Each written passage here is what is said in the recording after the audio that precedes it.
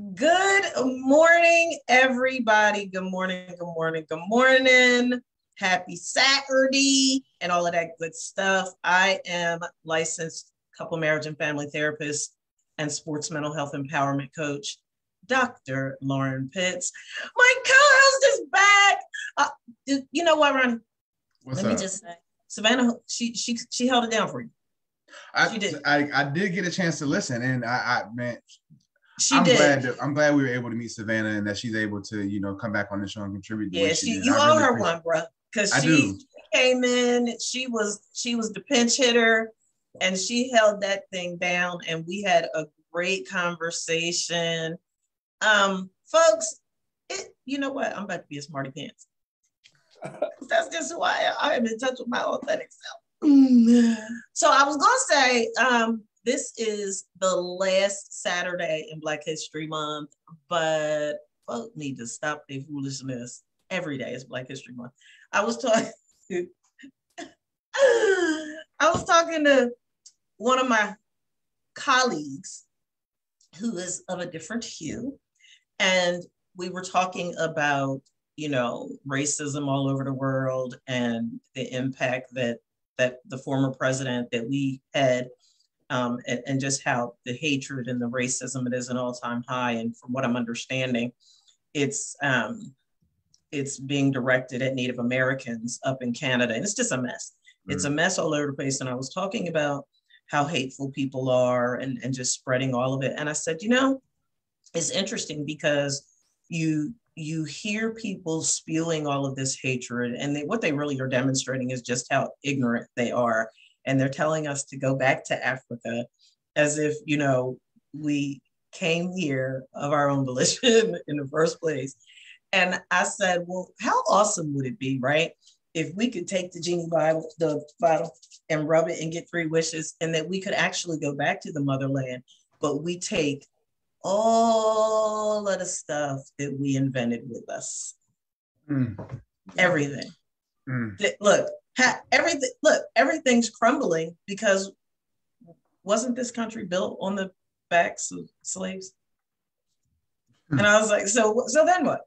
So we leave like that, how they do in the movies, and you're gone, and everything that was built on the backs of our ancestors goes back with us. I said, then what? Then what's gonna happen? If we were to do that, to go back to the motherland and take all the inventions we made over here, let me just read off a couple, just so people understand what exactly. How jacked up the US would be. First and foremost, the first big problem that America would have if we all left is there would be no traffic lights anymore. That's the one I always say first. We can shout out to Garrett Morgan for creating the 3-way traffic signal back in 1923. Closed circuit television, mailboxes, laser cataract surgery, the touch tone phone, the super soaker, 3D special effects, the blood bank, refrigerated trucks, and so many other things. So many, and like we said to kick off Black History Month, we know that we have a month and it's cool and we celebrate and all that, but like we said, there is no American history without Black history, because our history is the history that matters in this country, and our history is the reason that this country is able to, well, at least for some people, flourish and thrive the way it does, because of the work and the sacrifices that our ancestors made hundreds of years ago. So, I don't think they can afford for us to leave. I don't think so. Nope. I'm inclined to believe they cannot. But I will say to people, to wrap up Black History Month and things like that, one of the things I always like to tell people is, our genetic makeup, who we are, our personalities, our souls, our spirits, our culture, you can't put a price on it. You can't put a description on it, because you just have to be there to experience or live it to really understand how powerful it is. I always tell people, it's one thing when, in maybe one country or 2 countries, people are oppressed and stuff like that. But when the world tries to oppress you because they see your light, they see your magic, they see your potential, you have something powerful. That's right. And I always challenge our people, I understand people want to have their own individual successes and stuff like that.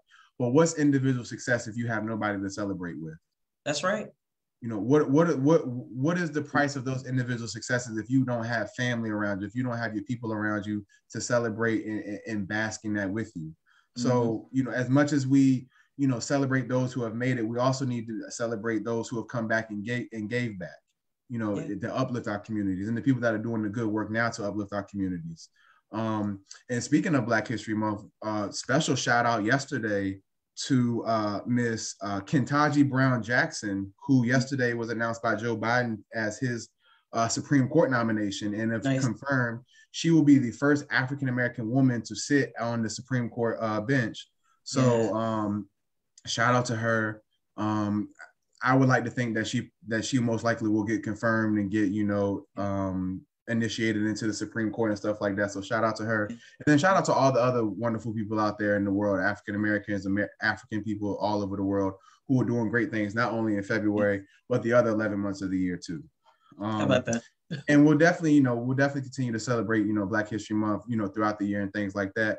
But, you know, I really like how we're closing out the Black History Month and, you know, February, Lovers Month, the Love Month and all that, because our topic for today is a really good one. And we have a very special guest with us here that we're going to introduce in a second to talk more about that, because I always tell people, you know, when it comes to, you know, feelings and emotions and things like that,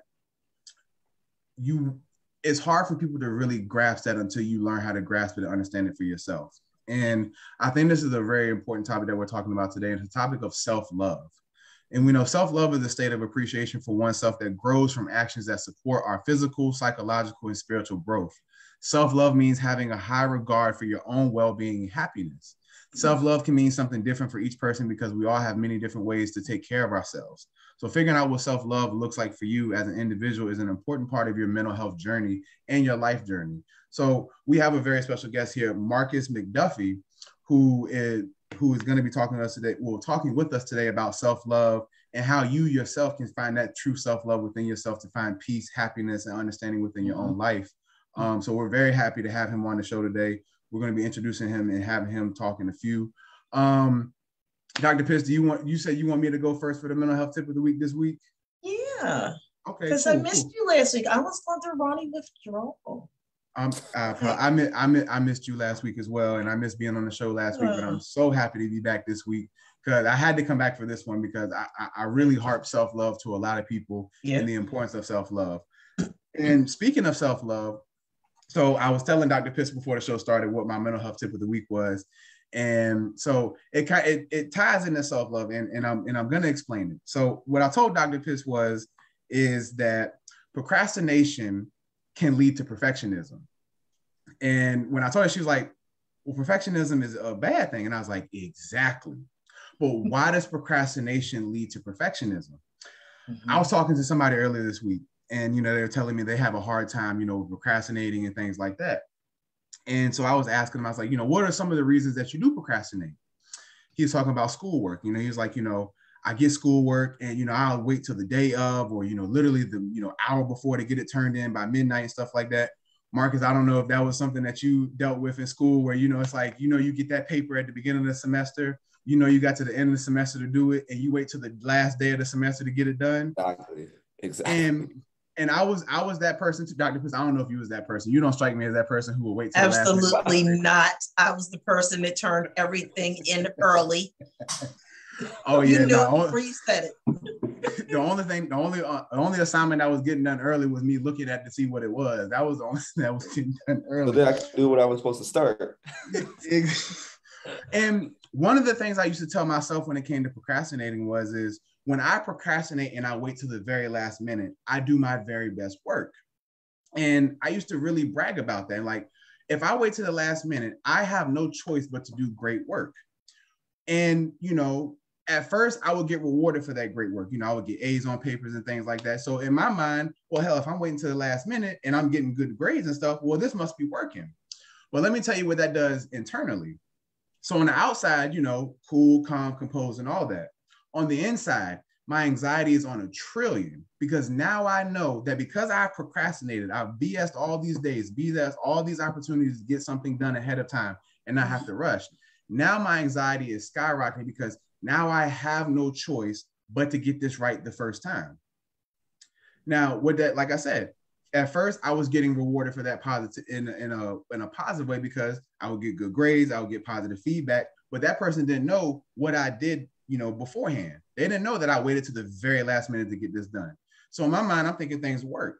And it wasn't until I had that first assignment that I didn't do good on, or I missed an assignment because I procrastinated, that I learned that I would defeat myself and I would sabotage myself because I thought that if I didn't do it right the first time, or if I didn't get it right and I had to go back and do it, that it wasn't no point in doing it. So I would just be, whatever. And I started to have in somewhat a perfectionist mindset because I felt like, well, I know I'm good enough to do this, so I just have to do this right the first time. I say all to say, part of practicing self-love is recognizing when you are sabotaging yourself and doing things that you know will be detrimental to your growth and progress. I always tell people procrastination can be a good thing in a sense that if you are somebody who takes on a lot of work, if you take on things and you take things, whether it's taking work home and stuff like that, and you get burnt out, sometimes procrastinating can be a thing where if it's not a major priority, I can put this to the side until another day so I can get my priorities done. However, if you use procrastination and procrastinate on your responsibilities, things that actually matter to you, your family, your loved ones, and all that, then that's when it becomes a problem.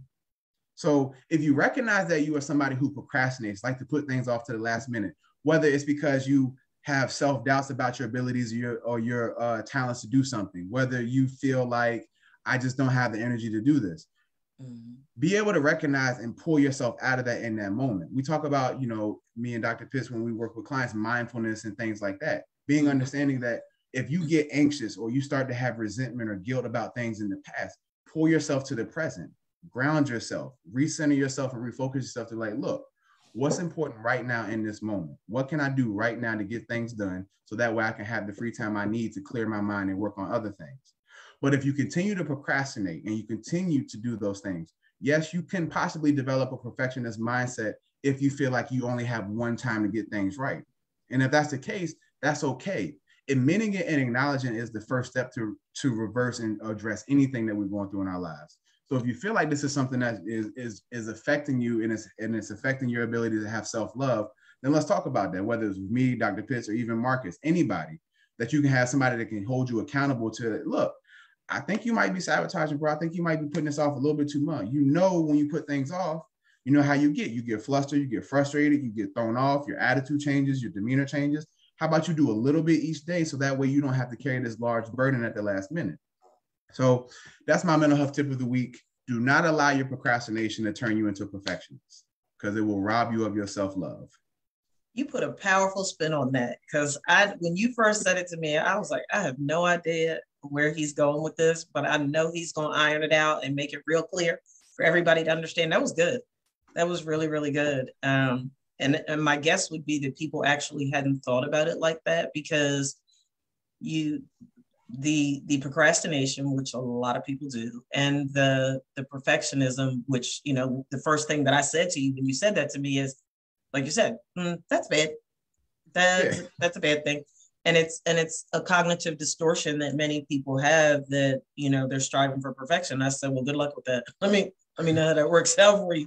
Because, it's the more you try to achieve it, the further it gets away from you. It's just, it's humanly impossible. So, strive for excellence and greatness. Thank you, Ronnie. No doubt. My mental health tip of the week is also connected to self-love, but it's looking at self-love within the context of negativity bias and how beneficial having self-compassion can be. So, when I think about, in honor of Black History Month, when I think about so many of the plights that we as a people have experienced for decades, centuries, really, it's almost understandable why we as a people could perhaps be more prone to negativity bias, right? Where we have seen our family members in many instances for multiple generations struggle and claw and, the civil rights movement and being bit by dogs and hosed and lynched and slavery and all of these things, it makes sense why people would get into that place and space where they expect bad things to happen. And I think the mistake that some people make is they get so caught up in all of the negativity that we've experienced as a people that they start to believe, gentlemen, that we don't deserve the luxury of happiness. And because they think that we don't deserve the luxury of happiness, it becomes very easy to adopt that internal negative narrative that says, you know what, I'm not worthy of love. I'm not worthy of respect and honor and appreciation and adoration in the whole 9 yards. And I think what's a slippery slope with this is that even for those of us that were fortunate enough to be taught how to love ourselves and respect ourselves and value ourselves and appreciate ourselves in our homes, then for many kicks in abuse, neglect, and maltreatment, whether it be in the home, in the community, at the hands of abusive police and abusive judicial system, or whatever the case may be. So it really becomes this vicious cycle. But I'm sure that many people have heard it said, the things that we've been through individually and as a people, they're what happened to us. Those things don't define us. And it's in that place of allowing the atrocities that we have experienced as a people and the individual hurts and pains and traumas that many of us have endured, that allow people to buy into the lie that we're not worthy. And one of the things that I teach my clients when I'm working with them around self-love and overcoming negativity bias is this, that again, first and foremost, the things that have happened to you do not define you. But in addition to that, you have to remember that where your thoughts go, your energy flows. And if all you're doing is just sitting in the ick of all of the horrible things that have happened to you, you are literally expending energy that should be directed towards self-compassion and loving yourself unconditionally. Because if you don't love yourself unconditionally, it kind of makes it hard for other people to. Why? Because you said the magic word, self-sabotage. When people do not love themselves, they get over into self-sabotage. So what I want to tell you is that the solution, regardless of what you've been through in your life, I am not in any way, shape, form, or fashion being dismissive or insensitive to the things that you've been through. But what I'm telling you is that self-compassion begins by realizing that each and every one of us has the right to be happy. We need to know that. We need to wrap our heart, mind, spirit, and soul around it. Happiness, folks, the joy and peace that comes from loving yourself unconditionally, it is not an entitlement. It is a birthright. And it does not matter that we live in a society that tells us otherwise. You have the right to have the audacity to love yourself unconditionally, no matter what has happened to you, and to demonstrate self-compassion every minute of every day of your life, because you get to choose whether or not you're going to allow the heartache, pain, suffering, and traumatic experience of your past to define you. And I am telling you that they don't. Choose to have self-compassion and to love yourself unconditionally. And we're going to tell you how to do that today. That's all I have, Ronnie. See, Marcus, this is why I go first if we do mental health tips of the week. This is why I go first, because what will happen is, I always say chivalry isn't dead, and I'll let her go first.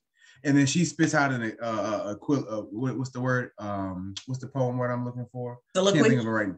There we go. Whatever that word is. Yes. She be doing that, and then she expect me to go right after her, and I'm gonna say anything that's relevant after that.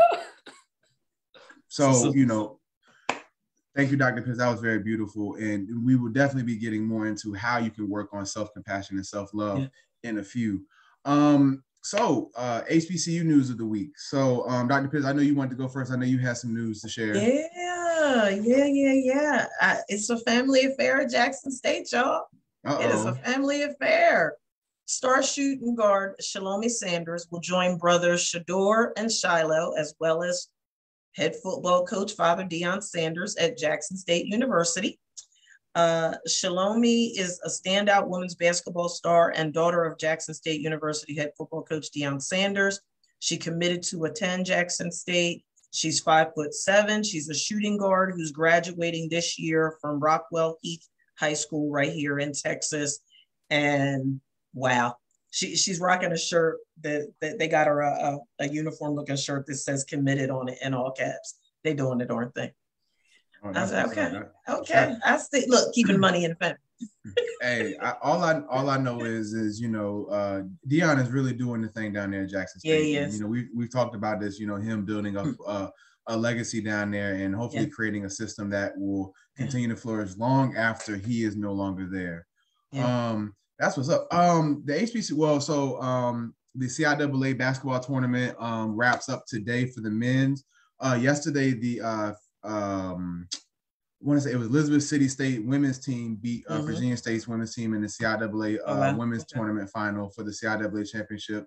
Virginia Union plays today against Fayetteville State's boys team, men's team. I'm sorry, not boys team, men's team. Today for the CIAA men's championship. So shout out to both of those teams playing today. I do not know about the SWAC or the MEAC, what their tournaments are looking like. But I will say out of the MEAC, for those who pay attention to March Madness and stuff, do not be shocked if Norfolk State wins the MEAC and goes to the NCAA tournament and upset somebody as a 16. They have been balling this year. Norfolk State got a squad. Good. They have a squad. So shout out to Lowell State down in Norfolk. I think that's all the HBCU news I had. Oh, I did see something where the federal government is giving Kentucky State, I think, $23 million to help keep the school open.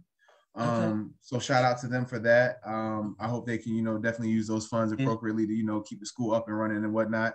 Shout out to the Thoroughbreds in Kentucky. I think that was all the HBCU news I had. So let's go ahead and get into this. So like we said, y'all, we have a very special guest with us this morning. Actually, it is super early for him, and we are super thankful that he just, that he decided to join us because it is the crack of dawn over there in sunny Los Angeles, California. So like I said, our special guest for today is Marcus McDuffie.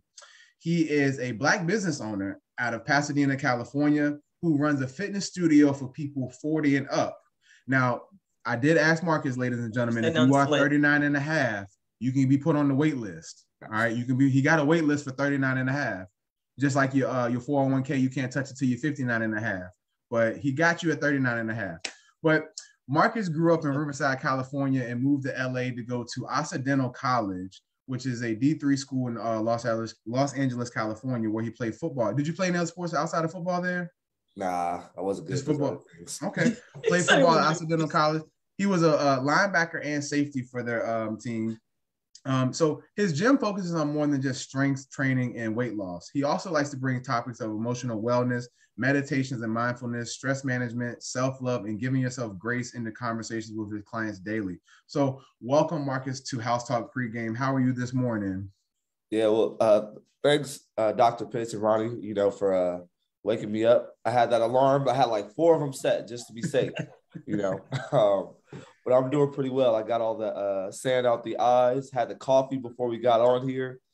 You ain't go catch no surf before you got on here, did you? Oh man, I can't even swim. So that's not hot man. I know. You by the water. Come on, man. Come on now. I'll sit by the shore, I feel you. So, Marcus. So, tell us a little bit about yourself, man. What got you into sports? Talk to us about your high school career, and then what led you to Occidental College to play football for them. Yeah, man. So I started playing basketball when I was like 2 years old. So a little tater tot out there dribbling around, not knowing what I was doing. My dad was a high school player. He played up to high school. So he wanted me to live into that. So I think there was always a lot of pressure around like playing basketball.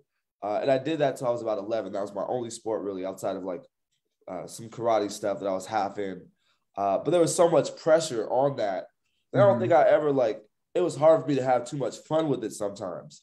Right. And I think when I was 11, we drove by this like football league. It was like flag football. I was like, oh, I want to do that. And when I went out there, my dad didn't really know too much about like coaching football or football drills. Like he watched it. But because of that, it allowed like there to be a little space and for me to just kind of like explore and have fun and just kind of be a kid. So I loved it. Right. Plus you got to hit people, which we were talking about. Sometimes we miss it, but it made it a bunch of fun. Right. So I played flag football for 2 years, went over to tackle, played all the way through high school, and it's funny because in high school, after my freshman year, I never started after my freshman year. Even my senior year, I didn't start, right? And then like, I remember thinking it was over and how like depressing and sad that was for me. And I had this one little glimmer of hope come through. They were like, oh, this D3 school is looking for you. So for like the next, I would say 5-6 months, I was working out like 3 hours a day, every single day after school, right? Like, I'd be the guy like with all the meals in his backpack. Like I would do like an hour at night, and it was like that for like 5 or 6 months. A little bit fueled by a breakup that happened at the same time. So it was like the perfect little storm of everything. Yeah, you had that perfect concoction right there. 17-year-old Marcus was on it. I was listening to Tupac every day. I was going. But then I went to Oxy and I started my freshman year, which was like body change, speed change, everything. And I was like, man, like, wow, like that's what like, even like a short spurt could look like. So flash forward, skip through some things. Oxy, like good my freshman year, okay my sophomore year, and my junior year, bad, terrible bad. So we had the best offense in the conference. And we had the worst defense.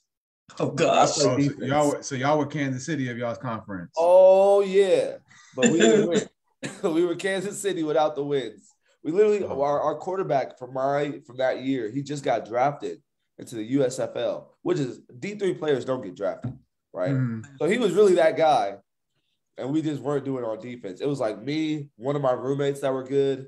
And then, a couple other players here and there, but we just never could put it together. And that hurt me, like I wasn't used to losing.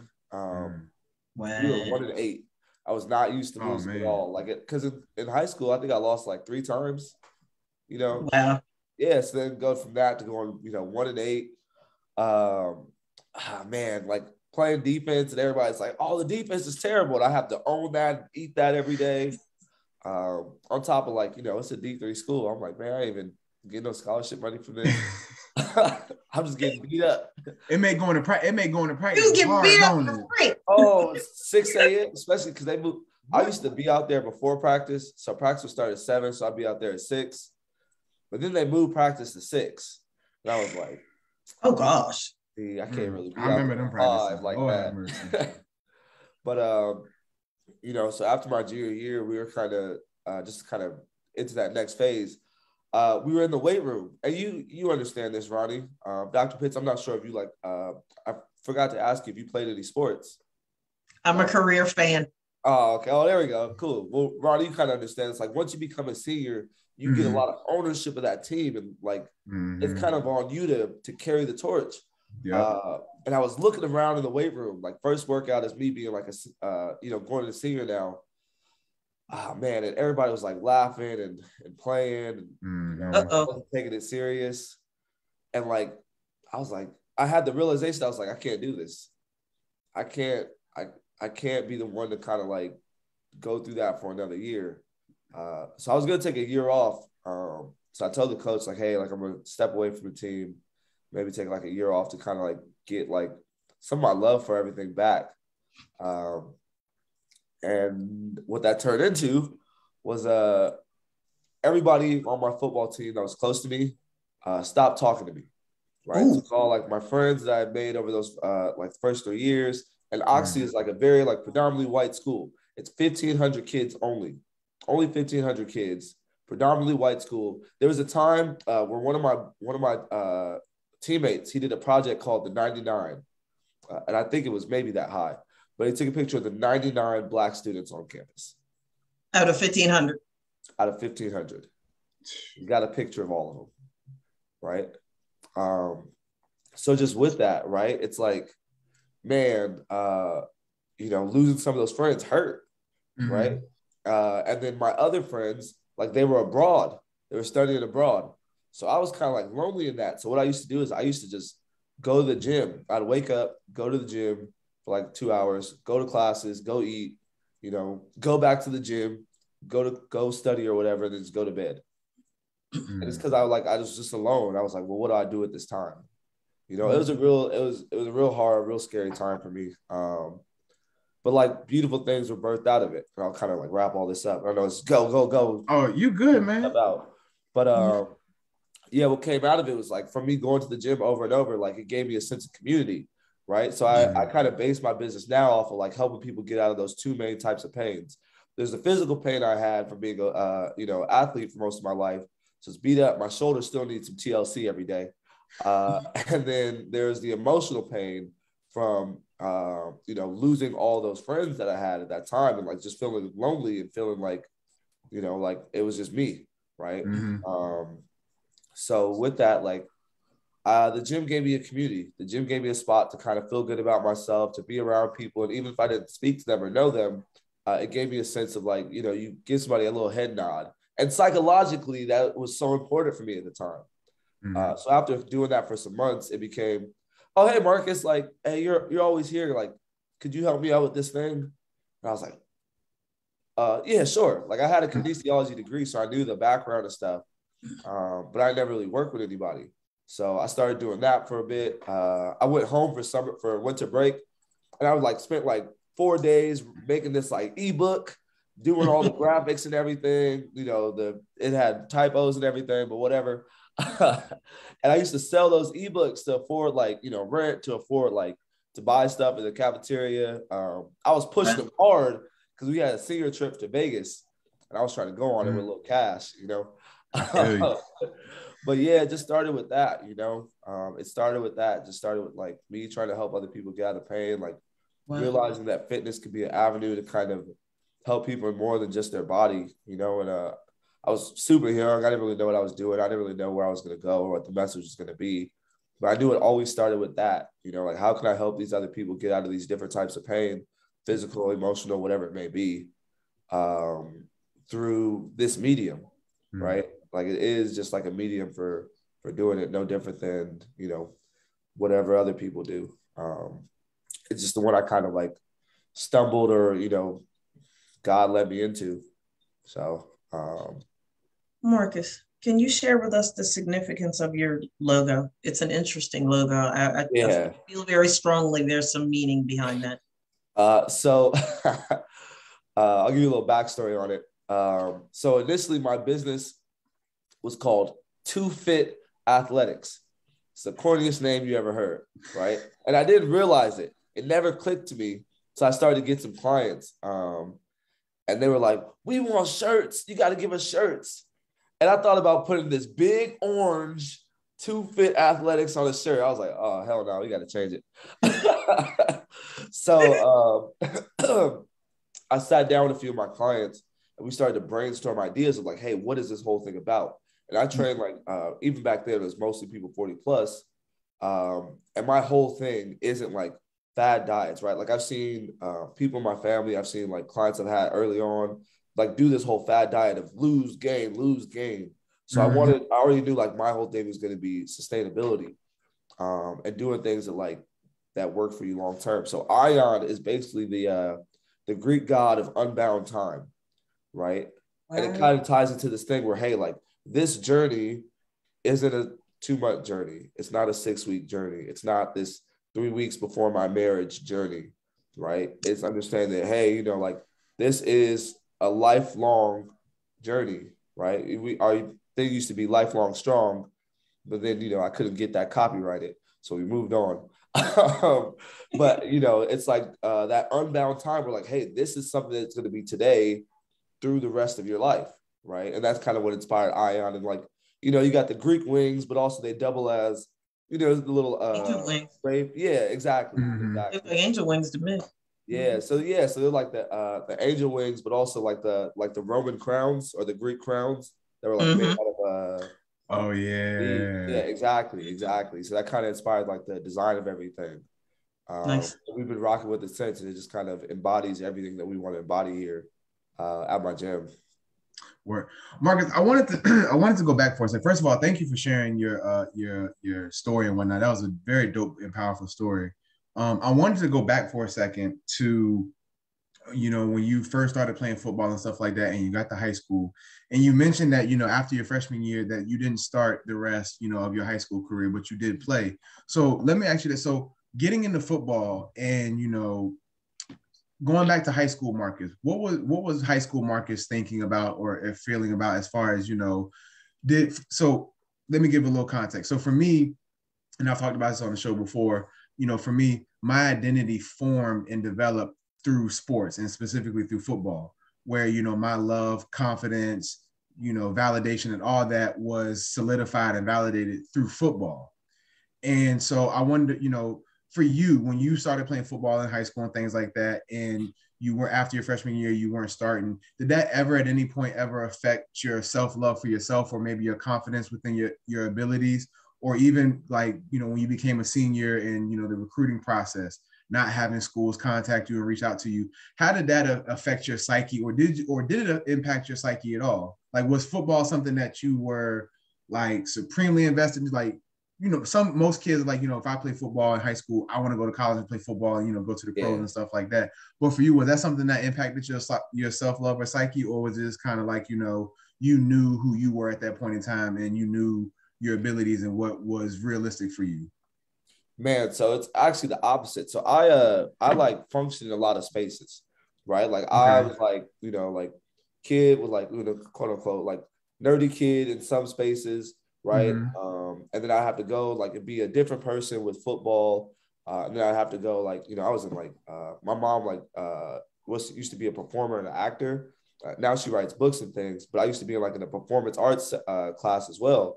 Right. Okay. I was functioning as a different person in all these areas, which seems like it makes me like this very, like he can interact with a lot of people, but it also made me like never really have a true sense of self. And I guess I'm like, I'm high school, so I guess that's already still developing. But what that did was, looking back, is that I actually, if I wasn't performing well in any of these categories, it really made me struggle. It really made me like feel like I wasn't fitting in, which was already tough to fit in when you're like all in all these different spheres, Right.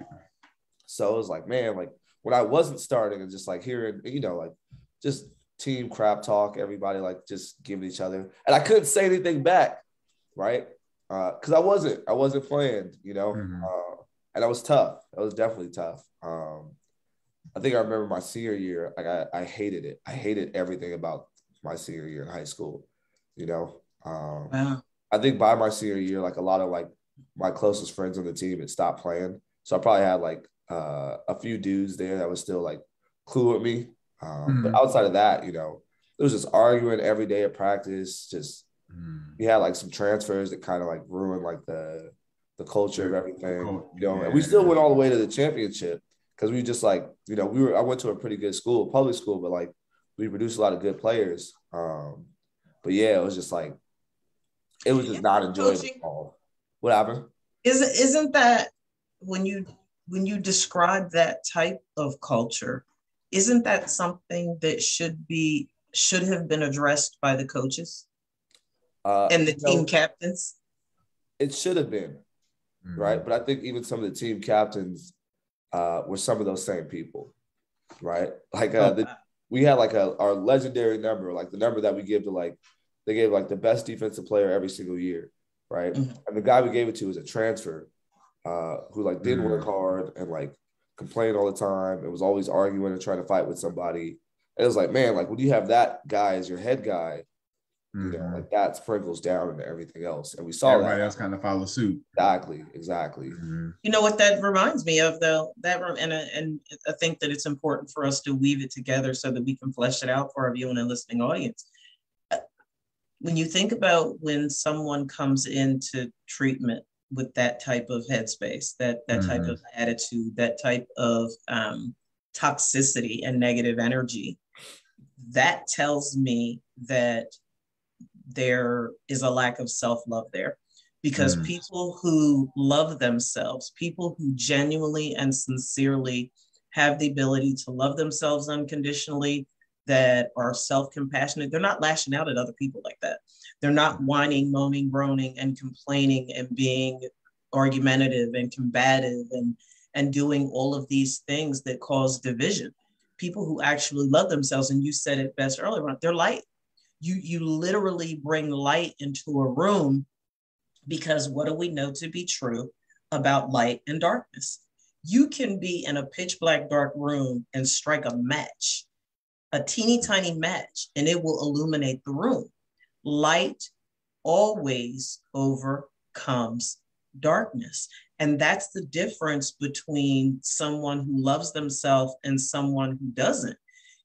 It's understood. Like, when you don't love yourself, you engage in self-sabotaging behaviors. When you don't love yourself, it's hard to make relationships last. So you're not going to get along with your teammates. You're not going to get along with your coach. You know why? Because you're not getting along with yourself. You are not getting along with yourself, and you're in internal turmoil, which, again, where your thoughts go, your energy flows. So you're full of all of this toxicity, all of this negative energy, and that sets the frequency. Like, if you ever want to know what frequency your brain is on, what aura you're putting out into the world, all you have to do is look at how you feel. Your feelings are the remote control that tells you what frequency your brain is in. And in case I'm speaking a foreign language to some people, for those of you who took physics, you'll know exactly what I'm talking about. In physics, we learned that everything, that as human beings, we're energy. We are energy sources, and energy vibrates, right? So even though we're human beings and we have a pulse and blood running through our veins and the whole 9 yards, we're still a source of energy. And let me prove it to you. It's like, what the heck is Dr. Pitts talking about? If you have ever walked into a room and you have made this statement, the tension is so thick in here, I can cut it with a knife. How can you feel it if it's not energy? You can feel it. The energy in the room is actually, you can feel it. And because you can feel it, it's out here. It's radiating. And the same way with us as human beings. So when you come in with that negative energy, when your thought life is such that you're bringing forth all of that argument and that combative nature and all of those things, it really is a red flag waving that says this person doesn't love themselves. This person is not happy with who they are. This person is allowing whatever it is that's going on internally to be externalized, and they don't even know where they stop and the other people begin. So it's this messy situation that it morphs. It absolutely positively morphs, because when you don't love yourself, it's that much easier for you to be belligerent, obnoxious, nasty, and hateful to other people. Yeah, absolutely. Marcus, I wanted to ask you a question. So for me, I would imagine you grew up in a predominantly white area as well, in Pasadena. No, so I grew up in Reno Valley, which is more like Inland Empire. So we had like predominantly like black and brown like neighborhood growing up.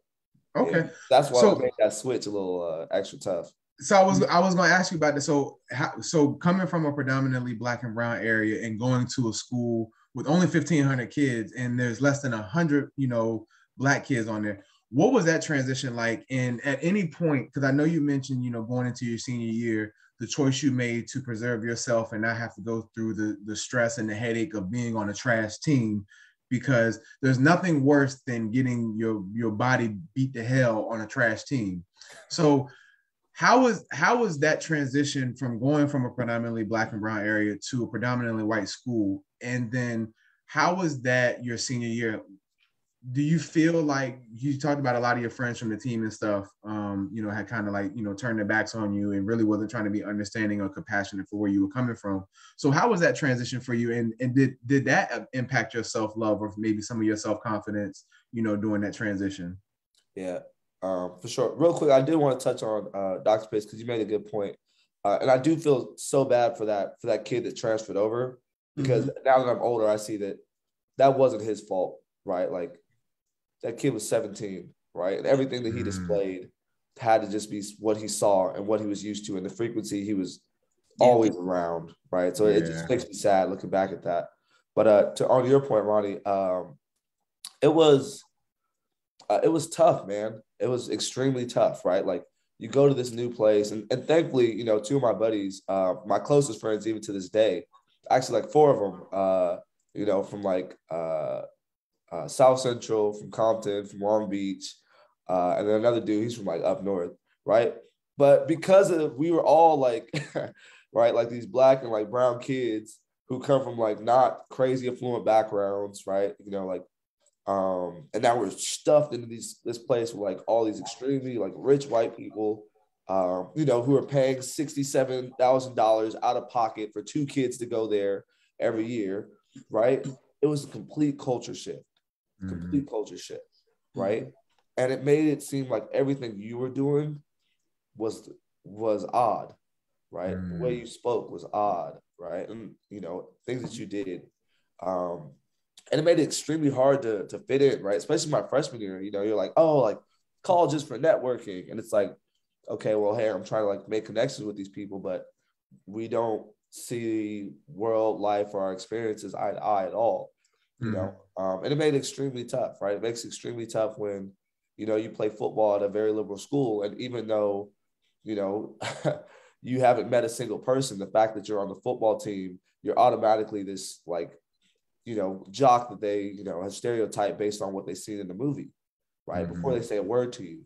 So it made it extremely tough. Like both of those things in that environment, a Black person in this predominantly rich white school, and a football player at this very liberal school. And I think, honestly, Oxy being liberal might have, like, I could imagine going to like a super conservative white school. They would have beat me alive.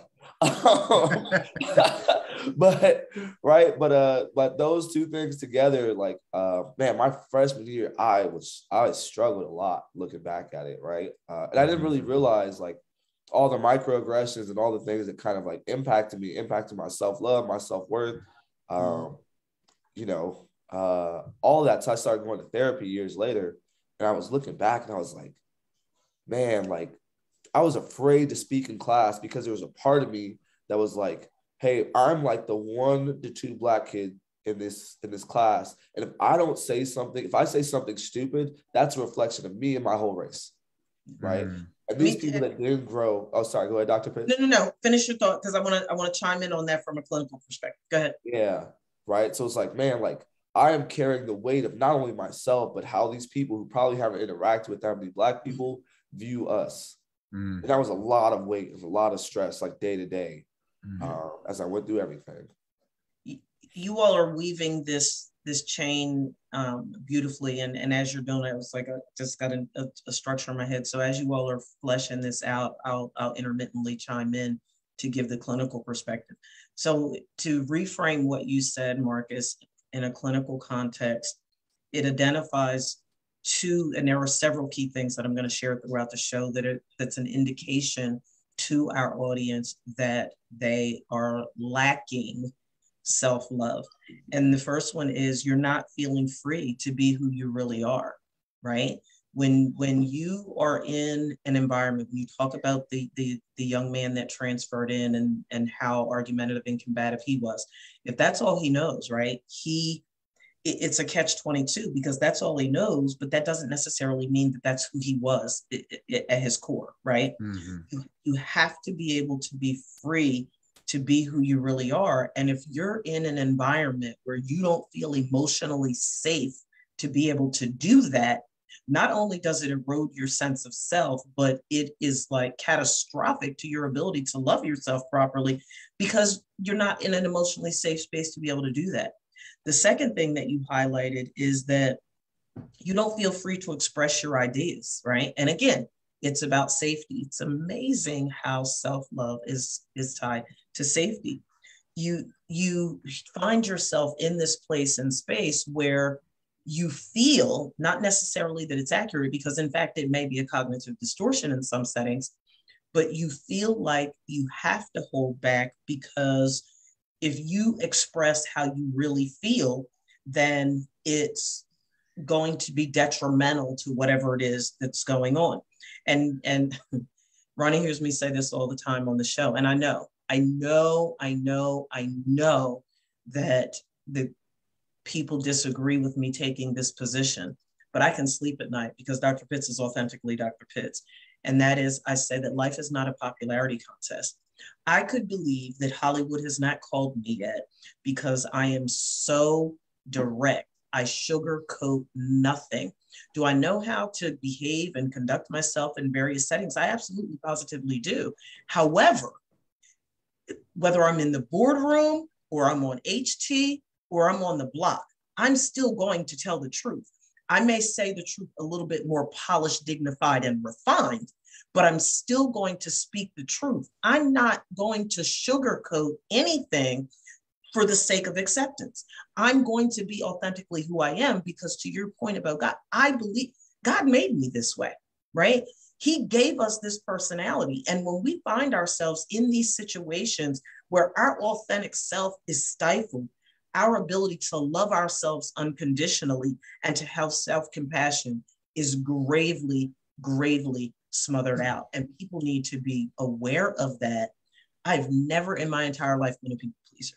Never. I don't give a rat's behind if you like me or not. And I'm okay with that. I am okay. I was like that. How old am I? I'm 54. I was like that at 14. I was like that at 8.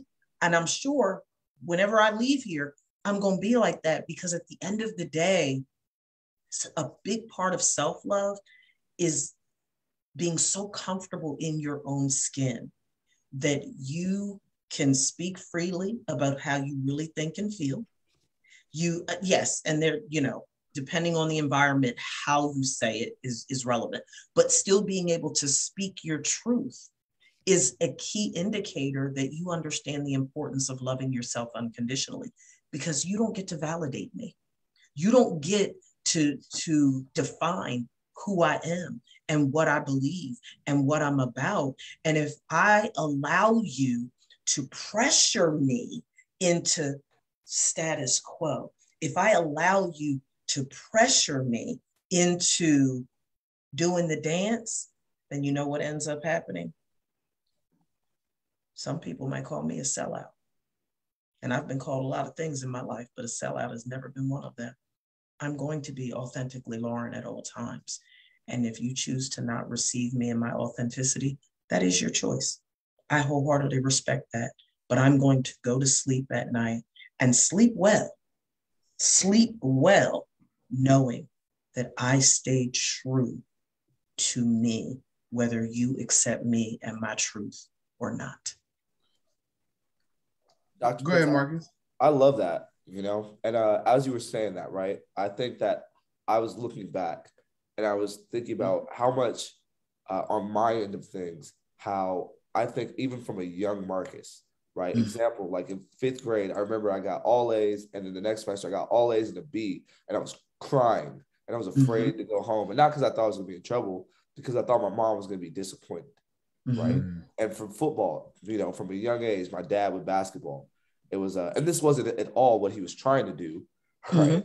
But there became sports of, hey man, if I don't play well in this, then I don't, like he's going to be mad. Like I'm not going to receive that same love. So I realized through a lot of it, like it was me like trying to search out and trying to like find validation and find love through accomplishment, through performance, That's what made these certain periods of time where I didn't have that extremely tough. So for you, I just kind of want to hear more about, like, I think it'd be dope for our listeners to kind of hear, like, what do you think were some of the things that shaped you and made you kind of be able to look at it as, hey, like, this is who I am and this is who I'm going to be, even from such a young age. So my mom, my mom has 2 labels that she's placed upon me since I was a little girl. The first is I'm her miracle baby, because I'm not supposed to be here. Like I've said numerous times, I was very, very, very sickly as a child. I came out the womb sick. I was just a sickly, sickly child, and have had more flirts and dances with the Undertaker than a little bit throughout the course of my life. So on one hand, I'm her miracle baby, but on the other hand, she always called me her consequence child too. Because she said I was. She said I was her consequence child because I have always had such a strong personality. Like you're talking, I kid y'all not, true story. You're talking about a kid who I was probably 10 or 11, went to my cousin's wedding up in Lancaster County, Pennsylvania. I'm a kid. And at the wedding reception, and I have a memory like an elephant, so I don't forget anything. At the wedding reception, everybody's dancing. One in a Million. Who sang that? Larry Grant. One in a Million was playing, and he and my cousin weren't dancing, but I went up to him and I tugged him on his tux and I said, "You better take good care of her or we're going to get you." Who does that? But that's the level of confidence that I've always had. And I was born this way. I was absolutely positively born this way. But the beauty and the blessing of it is it was nurtured. Many people have, heard me say time and time again on the show, I have experienced an exorbitant amount of trauma in my life, but I wouldn't change my life's journey for anything. I was the little kid who, first, second, third grade, I'm doing the big kids Easter pieces and the big kids roles in the Christmas program and all of these things. And my parents and my grandparents and my aunts and uncles nurtured that. They always nurtured I believe there were times my mom tried to beat the rebellion out of me. It never worked because I got to the point where I just wouldn't cry anymore. And I would look at her like she was crazy. But true story. Like I really was just like, yeah, I'm not going to cry. I was strong-willed. I was very, very strong-willed. But as crazy as this sounds, gentlemen, it served me well. And it has prepared me for who God purposed and predestined me to be. It was just a part of my shaping. And I'm so incredibly humbled and blessed and thankful that I'm from a family of really strong personality. Like I'm from a family of freaking alphas. So it's like so many of the women in my family, they're just stone cold alphas, and they nurtured that and they embraced that and they encouraged me to just be me. My husband clowns me all the time. He says, when people talk about, if you don't want the truth, don't ask her to tell you because she's going to give it to you. And she's probably going to give it to you raw. And this is what he says. This is his running joke. He was like, do people know who your parents are? Do they know how Paulette and George are? You can't help it. You can't help but to be who you are. And people know, George he's the only father I've ever known. But I'm him. It's crazy because even though he's not my biological father, I really am this funky split between my parents. And depending on what headspace you catch me out, I'm saying my inner George is coming out or my inner Paulette is coming out. But I own that. And I take full responsibility and accountability for just being authentically Lauren, because that's how I was raised to be. And I don't make apologies for it because I was taught to not make apologies for it. I was taught that life is not a popularity contest. It's not. You get to be who God created you to be or not. You can walk around with imposter syndrome if you want to, but that's a miserable existence. Not being who you are authentically is a very unhappy existence. And I'm like, you know what? I literally, here's the running joke. My best friend says, and that's why you don't have no friends. That's why you don't have no friends, because everybody can't handle you. And I really don't. I don't have any friends. My friends, my family member, my friends married into my family. So we're relatives now. Like I have acquaintances, I have big sisters in Zion, people that nurture me and love on me. But like, I hear my clients talking about friend groups and stuff all the time. I don't have that. When I'm going and doing, I'm either in a professional setting with colleagues and acquaintances and associates, or I'm someplace with my family. And I hope that answered your question. I feel like I rambled. I'm sorry. No, that was awesome. Yeah, but that's why I don't know anything else. Yeah, I love that. Right. And I also love like how at the end there was like that secondary, like that authenticity that came through. Cause I was just thinking as well, like, and then Ronnie, I want to pass it back down to you. Sorry. But you're good. Yeah. But I was just thinking like, man, like everything has that's two sides to the coin. Cause I was like, man, I think the thing that makes me so good at my job, right? Like with my employees, with, like with my people in the community, with all my members, is that like, because I grew up as this person questioning myself, I became wildly empathetic, wildly. Like I could walk in and I could see somebody's eyes with the mask on and be like, yo, what's up? What's happening? Something's wrong. What's going on with you? Yeah. And I could always sense that because I always was in tune with, well, how does this person feel about me? Or how is this person reacting? Oh, how is my mom and dad? Like, how are they right now? Right. And I was wildly in tune with that. So I think like the negative side of it was like, man, like I did, and even to this day, some question my decisions, right? Search for validation for someone like my business coaches or whatever to say like, hey, like this thing's okay to do. And like, I'm working out of that, right? But on the other side, it's maybe like this wildly empathetic dude, like being able to like fit in these different like social circles and mingle and interact with people. So I don't know. I just kind of want to hear from Ronnie, like kind of like where you fit on that spectrum, and also Dr. Pitts, like for you. Can I piggyback on that before Ronnie, when Ronnie both said it, it's, you both have touched on it and it aligns with what you said. Ronnie, you shared on the show before, and Marcus, you shared it today about how your journey led to spaces in time where you were spending time by yourself, whether it was you were just, I remember Ronnie, you talked about running the hill. You were running the hill, you were running the stairs, but you all spent this time by yourself. And I think that it's important for our audience to know too, that part of how you learn to love yourself is you have to spend time alone by yourself, not in an isolated mental nervous breakdown type of way, but you got to block out the clamor of life and the mental chatter sometimes, and always surrounding yourself with these distractions, because it erodes your ability to love yourself properly. And you both spoke to that. So I just wanted to piggyback on that, because I want you two to both speak on the benefit of actually spending some reflection time alone with your individual self. Okay. So, Marcus, to your point, so I'm the opposite of Dr. Pitts when it comes to self-love and confidence. I didn't find my self-love and confidence until maybe honestly, maybe 3 years ago. And so to make a long story short, I was raised by two traumatized parents. My dad he was born at the end of Jim Crow and was raised through Jim Crow at the end.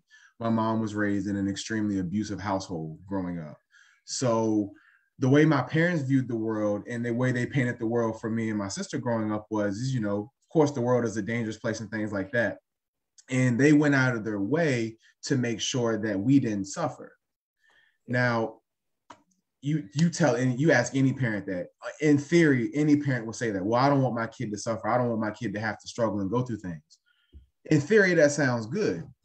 In reality, that's not how the world works. So like I mentioned earlier, for me, when I started playing football and I realized that I was actually, pretty good at football, that's where my self-love, my confidence, my validation, my identity was formed through that. Because at an early age, at 9 years old, I realized oh, I'm good at this. People treat, because at first I was the fat kid that everybody could just joke on.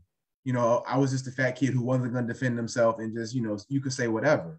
And I would get, upset. But when I realized me playing football gave me that confidence to address anybody and have a sense of self that, don't mess with me. Like, I'm not that one. Like, here I am, this amazing football player. Don't mess with me. It wasn't until football was stripped from me at 22 years old that I realized I had no identity or even an ounce of self-love about myself. To your point earlier about what you were saying with your dad, I always tell people, one of my main motivations to be good at football was to not disappoint my parents, because my parents worked really hard to send me to football camps, to make sure I had a gym at home I could train in and stuff like that. And so in my mind, as much as it was for me, it was also to get that validation from them. Like, hey, look, I am taking what you have sacrificed for me and I am doing good work with it. Here, praise me, validate me, which they did. They did that, but it was through the lens of football. It was never through the lens of just who Ronnie was. Like you mentioned, when you were in high school, your identity necessarily wasn't wrapped all the way in sports, but you had other ventures and avenues. For me, I always tell people, I was all at 8 years old or 9 years old, my second year of football, I was all in, and there was no looking back. There was nothing else. I didn't write a paper in school about anything other than football, unless it was Black History Month, and I'll write about MLK, because that's an easy A. That's everybody's default. MLK probably got the most papers written about him in history at this point, outside of Jesus.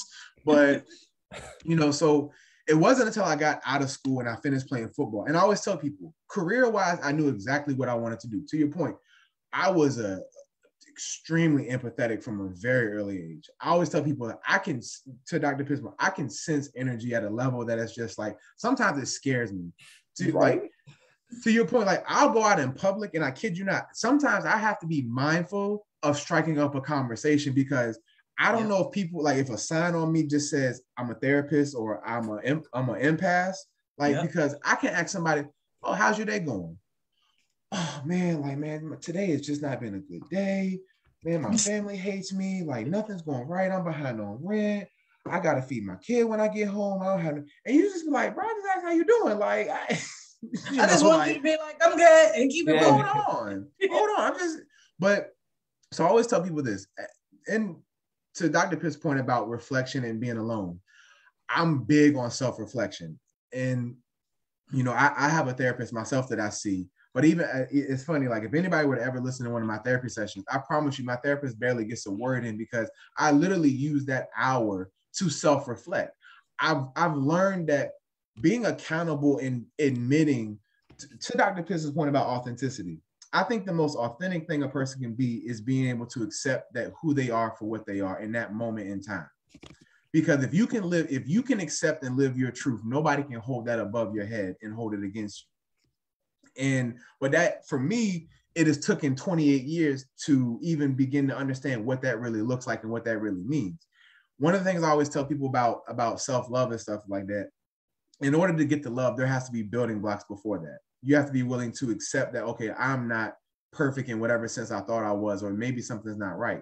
To accept it and to acknowledge it, you begin to understand it. And I always tell people, when you understand something, you gain compassion and you gain kindness. And by gaining that compassion and kindness, there is an opportunity to build that love.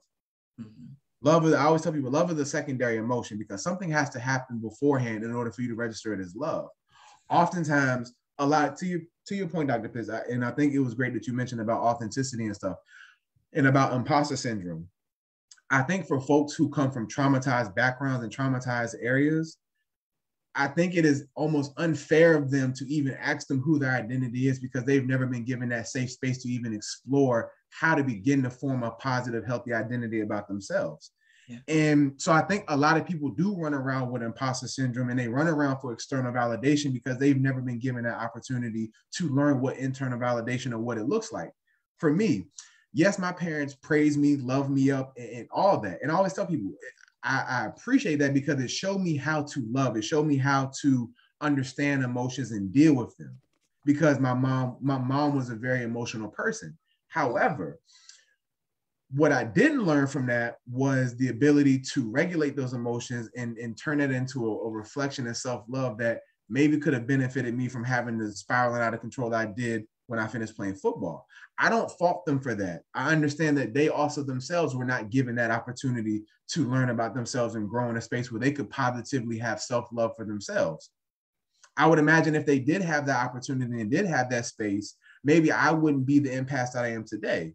So it's funny that we're talking about this, because I just told my therapist on Tuesday, this is literally what I told her. I said, I cannot fix my family or fix the people in my life. However, in order to break a generational curse, somebody has to be the change they want to see. Yes. I might not be able to fix them. But if I can be the change and model the change in behaviors that I think will benefit not only me, but my family and the generations forward, my son, hopefully one day his kids and his kids. If I can be the one that models the behavior that I think is healthy for the family, I would like to think that things could change or people's behaviors would change. But at the end of the day, I can only be accountable for myself as the individual. But it took me having to have that space by myself and having to come to a realization that I can't expect people to change my life or change what happened to me. It's up to me. Like me and Dr. Pitts always say, and I always tell clients this, from birth to 18, you have no control over your life and what happens to it. You strictly, the only control you have is how you respond to it. From 18 until the moment you pass away, that is on you, the individual, to do that self-reflection, to do that work, to do that inner work, to understand, okay, where are my weaknesses at? What are some of the things, the qualities, the emotions, the attributes that I wasn't given or I wasn't afforded to? Not because I'm not allowed to have those, because I just didn't have a person in my life at that time to show me how this works. I always tell people, it's not easy work. Choose your hard. It's hard to stay miserable. It's also hard to do the work and get to a point where you don't find miserable in your life anymore. Well, both are hard. So choose your hard. It's hard. Sorry about that. It's hard to knock things over. I know, right? Get like a bull in a china shop when I get to rambling. But, to make a long story short, I appreciate the self-reflection and the time I've had to myself to really learn some of the behaviors and things that were passed down from me from my family that I know that I have to fix in order for that my son and his family don't do the same things that I've done. Because if I don't choose to do those things better, I can't expect him to fix something that me myself as an adult has refused to address or acknowledge. And I think a lot of adults do that to their children. They expect the kid to fix things and do things differently that they never hold themselves accountable for. And that's not self-love. That's self-shaming. That's self-doubt. That's self-sabotaging, because you're expecting somebody to fix something for you that you feel like you don't have the tools, the resources, or the ability to fix yourself. Yeah, so I hope that definitely answers your question, Marcus. Man. Two things that you said that I just want to highlight for our audience real quick that gives them insight. Everything you said, if you're not being honest with yourself about your values, in other words, where you come from, what you're about, what you learn, what's important to you, it's a key indication that you're not loving yourself properly. And if you're not being true to your inner nature, which in essence is what you said, it's a key indication that you're not loving yourself properly. What they always say, Marcus, the eye in the sky don't lie. Oh, definitely. And I think. Oh, go ahead. I'm sorry. No, go ahead. Yeah. No, you got. I was just going to. Yeah, you good. All right. Well, two quick stories on it. So first, Ronnie J, I feel like you were like speaking the exact same, like we're like mirrors almost, right? Because almost everything you said was hitting it. Because our first one is at Oxley, my freshman year, you had to write this paper. So you didn't have to do like a second English course. And I was nervous. And then it was on MLK. And I was like, oh man, I'm come on now. I was gonna write about my experience. And the second one is you were talking about people just coming up to you and just like throwing their whole life at you. I remember I took it was a 2-hour Uber. I was at a business conference in New Jersey. And I had my flight was out of Connecticut. So 2-hour Uber, way too expensive. But at the beginning, we were just talking about favorite food. And at the end of it, my Uber driver was telling me like her whole divorce history. She was telling me about her biggest fears, her relationship with her dad. I was like, TMI. I was like, you can give me a discount on this Uber bill, right? Like hold up. This therapy session I just gave you. Right? Yeah. I'll bill you for the session, $120. You pay me my $120. But I think a big piece in all of this and like what we're kind of hearing is that I think one of the biggest things people can do for self-love is just to realize that we're just trying our best, right? And our best isn't going to be perfect. That's the thing we have to make a clear delineation on is, hey, what is perfect and what is ideal and what is healthy is different than what may be your best right now, and that's okay. Right. I think there's a lot of like when we look for like you touched on it some, like I think having that sports background where from a very young age you are getting coached, You are getting compared to other players. It determines if you start or not. It determines, hey, if you have a good game or not. Your parents, they don't, they love you either way, but you already know Papa Bear was like, oh man, there you go, Ronnie. You was balling out. And on days you didn't, that wasn't the same. Man, and narrative was a little different. Exactly. And it was love all the same. But when you're that young, you don't know that, right? So you ease into like this comparison and this feel like you have to get that validation. You have to perform in order to be loved. Yep. Right. And that is the worst thing. And it's not on purpose, but it's one of the things that kind of get picked up. So creating that delineation of, hey, like, I will not always be perfect. I will not always be ideal. I will not always do what I actually want to do, but I'm trying my best. And even when people sabotage themselves, they are trying their best. Because I kind of shift it with my clients. I say, hey, this isn't self-sabotage. This is what I call safe sabotage. Right? Your body is trying to go back to a space and a zone that it feels comfortable with. And especially, we've talked about this, when you grow up and you become accustomed to a level of stress, a level of anxiety, a level of just things always happening in the house, of being late, of whatever things that create that internal anxiety and stress. When you start to raise to a zone that feels outside of that, your body feels unsafe, right? Like the body and the mind love homeostasis. They love to stay the same, whether that be good or bad. The easiest example, and it's kind of cliche at this point, is like, the person that stays in a bad relationship for too long because they're comfortable with it, right? That's because our mind doesn't like to do too much work. So we can associate ourselves with something. Our mind says, hey, this is Marcus at this frequency. I know how to react to all these situations that come here, right? But if you were to be a different person, your mind would have to then rethink and recalculate every way that you react to these things. So that's the reason when people start to make changes, whether it be in fitness, whether it be in how much they show themselves love, whatever else it may be, there's an extremely hard period, right? Because you're really stripping off and like letting go and forgetting all the ways you used to react to things. And your body has to go through this very, very painful. And even if it doesn't seem like it, you're just like, I don't know if you two had it, where you're like trying to do something. You're like, oh, why do I keep, every time this thing's going well, I do blah, blah, blah. Right. And it's because your body feels unsafe in that initial period. You haven't proven to yourself that you can do this other thing, right? Like easy example is, let's just take like, whatever, I'll just throw this out here. Like, let's take like alcohol, right? And someone is starting off and like as a kid, whatever, they started drinking, and that became the way that they soothe their pain, because 0 to 18, you don't have many options, right? You learn to find your voice, you learn to soothe your pain, you learn to deal with these things in whatever way is possible for you when you don't have actual choice or boundaries, right? So then when that person grows up, that's what they grew up with, and their body knows that, their body trusts that, their body feels safe with that. But they're like, hey, I actually want to try this new thing. I'm going to try meditation, journaling. I'm going to try whatever else. Your body is scared.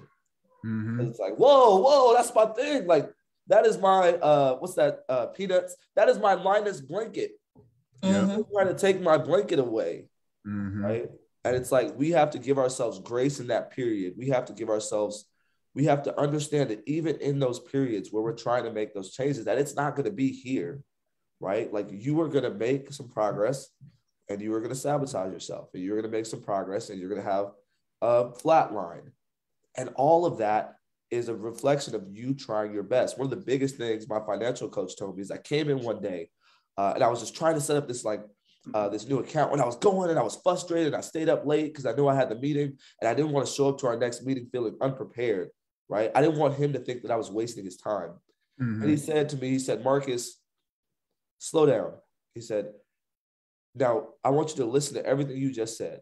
And if a friend said that to you, what would you think? Right? Because I was like, man, Billy, like I keep just trying to do this thing, man. And I feel like I'm not making any progress. And I'm trying hard, but I just keep messing it up.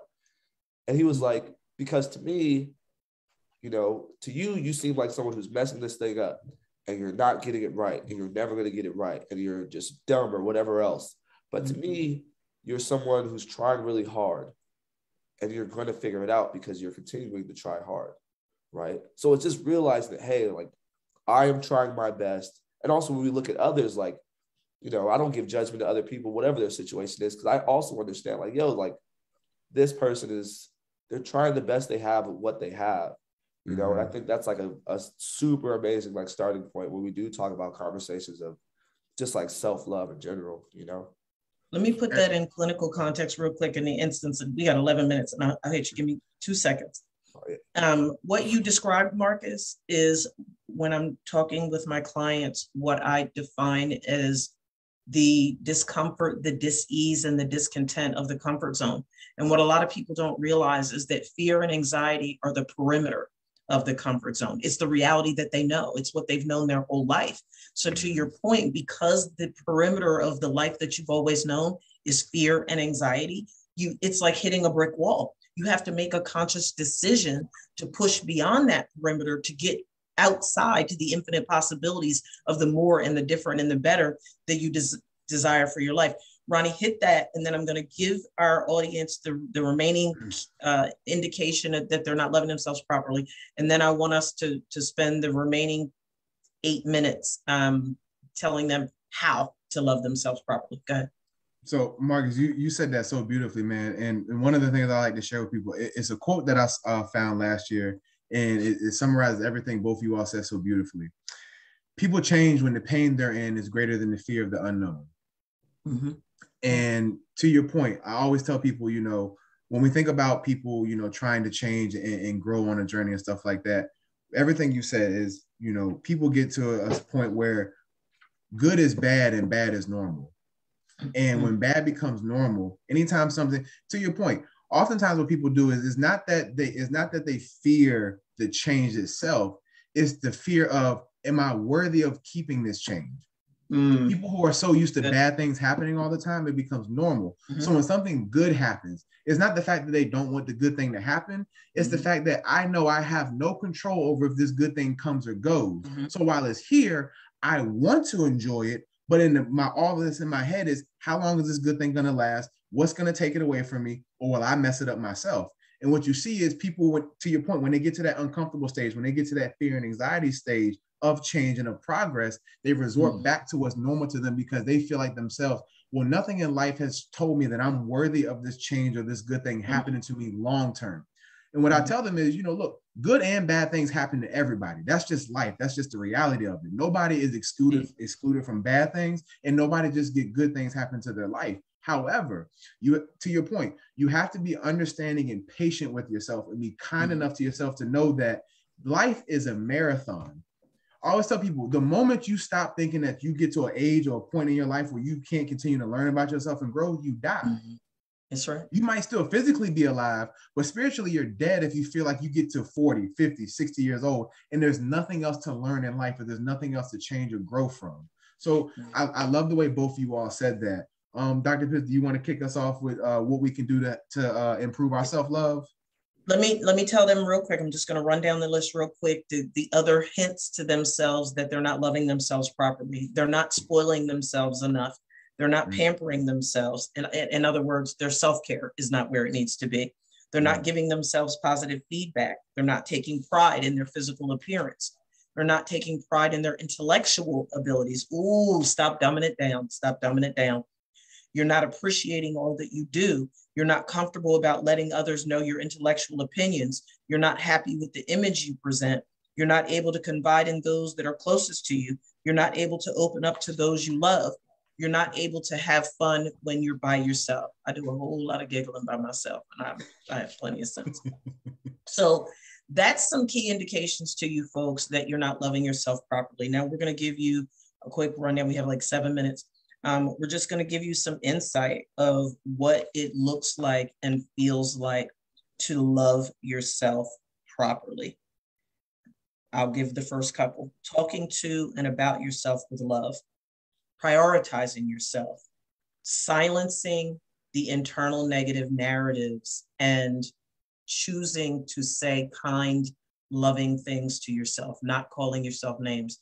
Don't say things to yourself that you wouldn't say to somebody that you love and care about or to a stranger. You're not going to walk up to a stranger and be like, you know what, you're ignorant, you're just fat, black, and ugly. I don't even know what makes you think you're going to be somebody going to pay attention? You wouldn't say those types of things to to a stranger or somebody you love. So why do you say those things to yourself? Giving yourself a break from self-judgment, trusting yourself. Gentlemen, feel free. Marcus, I'll let you go. I'll let you go first, man. Yeah, I honestly think, because I'm one of the people with the harshest inner critic, and one of my tasks from one of my mentors was literally is to create this bubble, right? And to think, like step away from that self-judgment. Because I find myself 30 to 40 times a day going from, Marcus, that was such a stupid. That was an interesting decision that's part of your journey right now, right? And just reframing that. I think that's a huge piece of self-love. Making promises to yourself and keeping them is a huge one, right? Like reaffirming your self-love in that way. That's a huge one. And start small with those things. I think those are like two of the biggest ones. It's like step away from that self-judgment in your journey and make promises to yourself that you keep. Absolutely. So I had a list of 7 quick tips that you can do to help out with self-love. Some of which Dr. Pitts has said, and Marcus as well, but I'm just going to read through the 7 that I had wrote down. So the first one is recognize that you are experiencing emotional distress or mental suffering. Like we said, the first step with anything in change, growth, and all that is willing to recognize and accept that it is something there, which leads me into number 2, accepting that the feeling is there. Number 3, imagine what you might feel if you saw a loved one experiencing this. Like Dr. Pitts and Marcus said, if you saw a loved one going through this very same thing, what advice or encouragement or support might you give that person? Because if you're going to give that, if that will be your answer, your treatment option, then why can't you give that to yourself? Number 4, challenge your negative story about yourself. Marcus just said it beautifully. In the moment you feel that a negative thought or a negative feeling is engulf your mind, simply tell yourself, stop. This is a challenging moment right now. This is a difficult moment. This is like Marcus said, this is an interesting choice or interesting decision you've made in your current moment right now. Number 5, think about how everybody messes up sometimes. Like Marcus said, we can all be our harshest critic and our own worst, enemy and stuff like that. And sometimes when we get consumed in a struggle or a situation, we feel like, I'm the only person out of 8 billion other people on this earth that's going through this. 8 billion people, I'm the only one that's going through this. And it's easy to do that because, once again, sometimes we can get so consumed in a situation that we feel like there is nothing or nobody that can help me through this. That is not true. And sometimes some people don't want to hear that, look, you're not the only one going through this. But the reality is you are not the only one going through this. Doesn't make what you're going through any less valid or any less serious. However, you might not have a reference point in your life for this specific situation, but there is somebody out there who does, or who has a story similar to that. And maybe their encouragement, maybe their support or their advice can be something that you can utilize. Decide what it would take to forgive yourself. Like we said, it's one thing to accept and acknowledge that, okay, because of your mindset or because of your behaviors and things like that, you might have said or done things in the past that you might have resentment or regret about. That's fine. Understand this. Yes, sometimes you can be defined by one choice or one decision, but that is not fair to that person for you to define your entire life off of one situation or one moment or one decision or one thing that you said to somebody. Learn to forgive yourself. You cannot have self-love and compassion if you are not willing to forgive yourself and understand that you are a growing, ever-evolving adult every day of your life. Use self-talk to encourage yourself. It is okay to talk to yourself in a moment of trying to better yourself and hype yourself up. Hell, one of my greatest examples is Kanye West. Kanye West always says, if you don't believe it yourself, nobody else will. No matter how much you try to promote something, no matter how much you try to sell something, you can't sell faith. You can sell authenticity, like Dr. Pitt said. And if people recognize you being authentic about yourself and about your product, then yes, they will believe. But you must believe first. Yes. Last but not least, not only be a self-talker to yourself, but be a life coach to yourself. This is your life. This is your experiences. This is your mind, your perspective. Nobody else will always understand your perspective, your mindset, your ambitions, your goals. And it's not for them to always understand. It's for you to be able to understand yourself and where you're at in this moment in life and where you are going. Because at the end of the day, you came in this world by yourself. You leave this world by yourself. So you must be okay with what you have done as the individual. And so those are my tips that I have for how to start to begin to build self-love and self-compassion for oneself. So I'm going to close us out with ways to practice, right? You have to be true to yourself. You have to be nice to yourself. Here's a huge one. You have to set healthy boundaries. Setting healthy boundaries are about preserving the integrity, health, and strength of your relationships. And more importantly, it's about protecting your overall well-being. Become mindful. You have to understand yourself. Spend time with yourself so that you are clear on who you are and really be clear on what you're thinking and what you're feeling and what you want. Take actions based on need rather than want. Practice good self-care, mind, body, spirit. Make room for healthy habits, eating, thinking, feeling, communicating, all of it, working out, the whole 9 yards. You've got to do it all. This is what I want to leave you with, folks, today. Oh my goodness, this has been such a powerful, powerful show. How you see will determine where you go in your life, including how you see yourself. Your future is a product of your perception of yourself. Learning how to see for a change could be the most important thing you do in this transitional season of your life. When your context is wrong, your conclusion is wrong. You may have heard it said, when you change the way you look at things, the way you look at things will change. Context is all about perception. I want to remind you of the power within you to see for a change. I want you to be encouraged, empowered, and equipped for the new that lies ahead of you for your life. If you truly, truly, truly, as a person of Black or brown hue, want to honor Black history every single solitary day of your life, love yourself wholeheartedly, holistically, and compassionately every single day. Period. Point blank, plain and simple. Marcus, we love you, man. You're family now. We have officially adopted you into the XD Pregame family. Thank you so much for joining us. But he's coming back. He's going to be back. He's going to be back in the spring. He's coming back for another show, so you get to see him again. Look, folks, don't forget, download that HSRN app. You know what? We're doing the darn thing. We want you to get the app and to listen to all of our shows. It's all about Heritage Sports Radio Network, about what we're doing for the heart, mind, spirit, and soul for HBCU families all over the country. That's all we have today. Enjoy the rest of your weekend. Stay warm. Enjoy the sun. Go stand on the beach. Marcus. Cali Beach is out here, man. Hey, man, I saw it was 39 degrees last night in LA. So, I don't know about going to that beach today. Yeah, so there you go. It was a heat warning. And then it hailed and thunderstorm and lightning. And then it was a heat warning. And then it was cold for 3 days. And then another heat warning on Monday. So California, I don't know. Mother Nature's bipolar. She needs us as therapy. Yeah, for sure. All right, folks. That's it. That's all we have for you today. We love you. We'll see you back next weekend. Bye, everybody. Have a good weekend.